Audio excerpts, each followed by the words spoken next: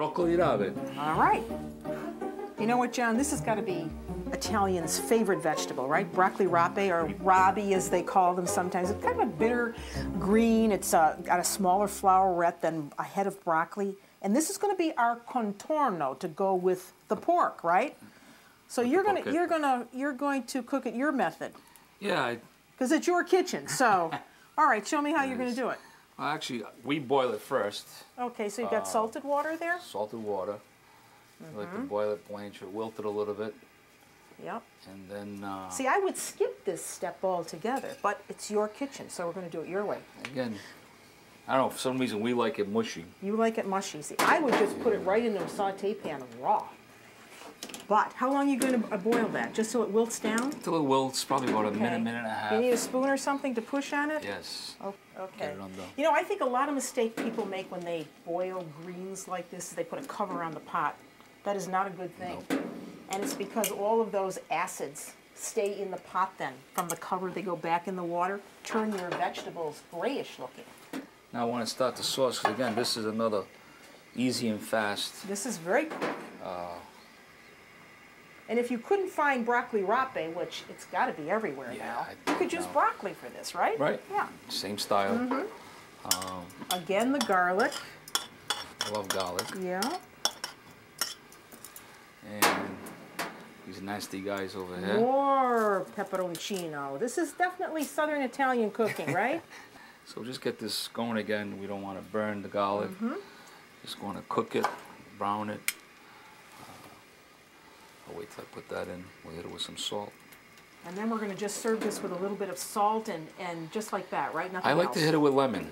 A lot of lemon, actually. Now, you see, I would do mine a little differently.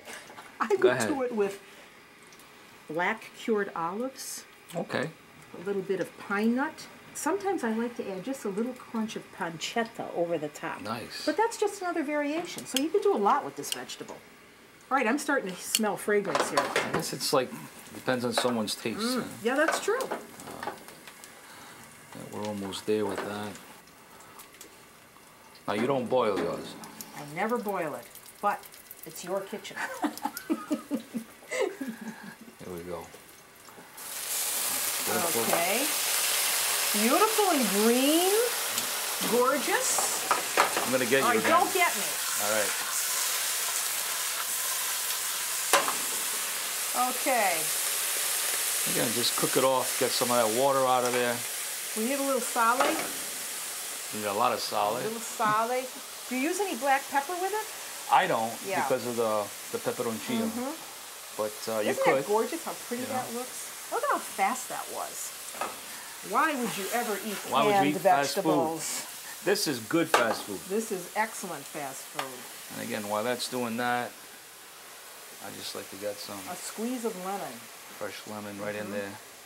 This is what I keep telling you, John. See, you've got the two most critical ingredients you need in the kitchen to boost any flavor. Lemon for the broccoli rabe and a pinch of sugar in tomato sauce. Perfect. That'll work. And that's it. Just... All right, we got the pits and all in there. That's good. Beautiful. Just gotta get ready to plate this. Kick it up a little. You said you like them crunchy, right? I like a little crunch to it, but you know, like you said, everybody's different. So if you want to cook yours a little softer, that's fine. Good? Then we're good. All righty. Perfect, if I say so myself. All right, let's turn this off. Just give me that plate. Beautiful. Here's your plate. And that's it. Broccoli rabe. That's going to be fabulous.